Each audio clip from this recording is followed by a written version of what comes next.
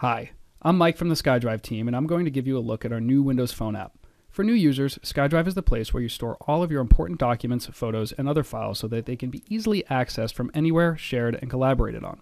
While SkyDrive is already deeply integrated into Windows Phone through the Office and Pictures hubs, the SkyDrive app gives you more powerful sharing and management capabilities for heavy users that complement what's already built in. Let's check it out. So here I am on the main file screen. This is a view of everything that I've stored on my SkyDrive. You can see I have a bunch of folders here, some with documents and some with photos. Here's my Documents folder. I have Office documents and PDFs stored here.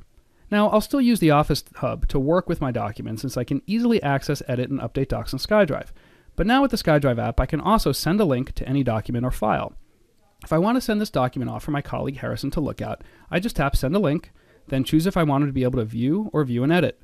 I'll then just type in Harrison's email, send off the message, and now he has access to this document. You can also do the same for photos. I can do a few things here, like adding photos or videos that I've stored on my Windows Phone to an album, or even send a link to this album.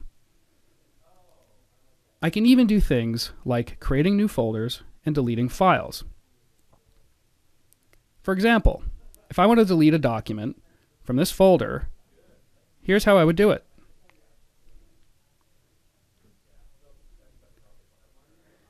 If I want some additional ways to view my files, I can also see the documents that I've worked on most recently or documents that others have shared with me. That's the SkyDrive app for Windows Phone. Download it from the marketplace today.